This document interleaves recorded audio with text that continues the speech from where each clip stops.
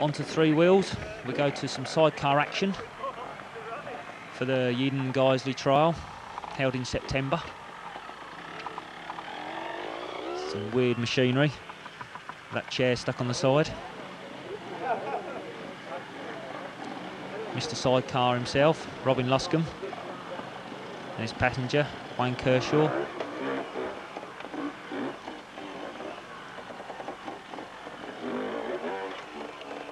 Amazing where they get these things. Good solo sections, some of them.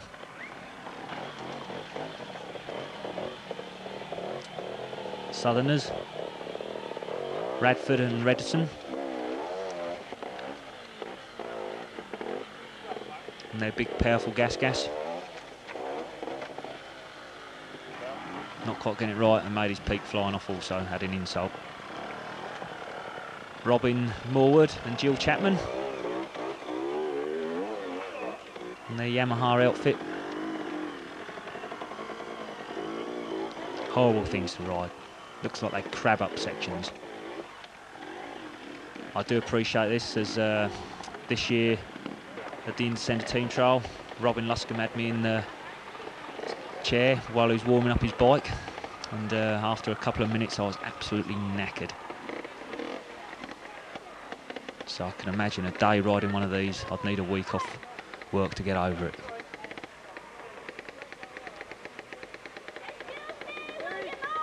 It's one of the Clubman sidecar outfits. Just taking his time down there. But it looks like Mr. Dakin and Stanley going through with ease.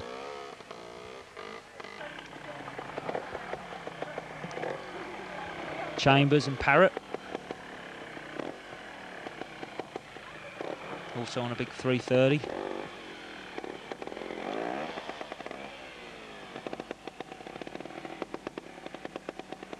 Don't worry folks, he's just trying to hold on the mudguard, he's not touching up his driver.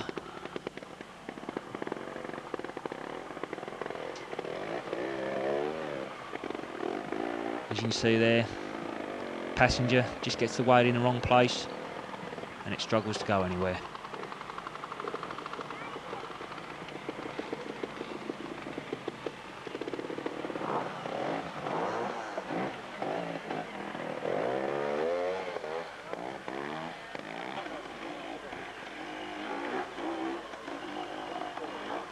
Another one of the old clubmen.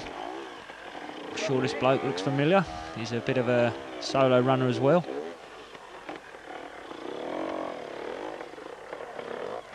These Yamaha outfits, very popular. Back with Radford and Redson.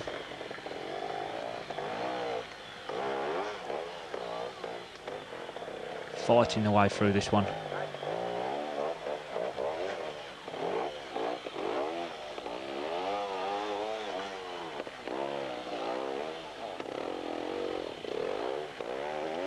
I'm speechless, amazed. All sorts of makes, onto a Scorper. We have Morley and Ashby.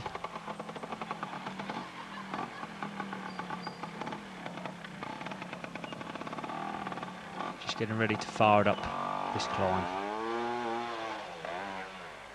No worries.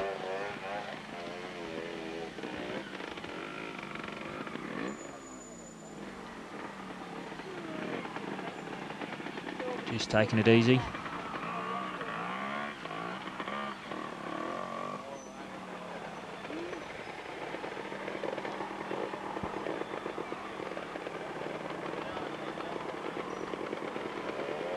Quite steep, as you can see where the camera is now. Once more, another clean. Back with the national runners. Morwood and Chapman. Once more that duo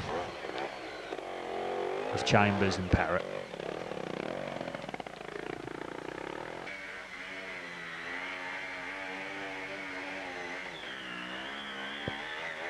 On to Beale and Corfley. Old Aprilia not quite going in the right direction they really want.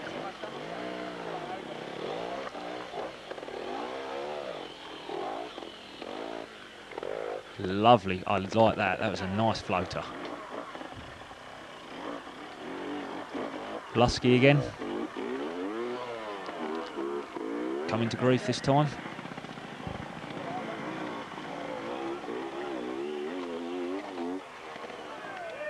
But Morwood and Chapman showing it should be done there. And the Manx pair here also having a star performance.